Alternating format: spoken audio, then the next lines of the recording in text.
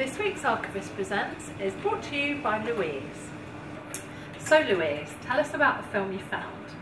Well Jenny, the film I found is from 1956 and features a thing called a scooter boat.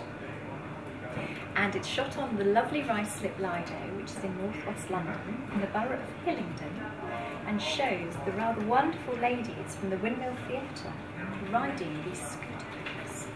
Ooh, let's have a look at them!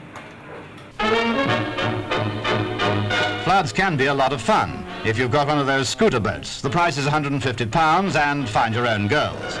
This particular bevy belongs to the Windmill Theatre, and they're putting the putt-putt boats through their paces on the Ruislip Lido in Middlesex. With two-stroke engines they can reach 15 miles an hour. The girls may be faster, I don't know. They're among the safest things on water.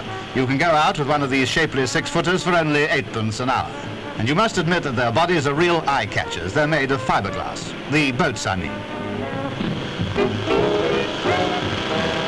And if they drop you, well, treat them just like girls and whistle. They'll turn round. We'd love you to subscribe to the British Movie Tone channel for regular updates.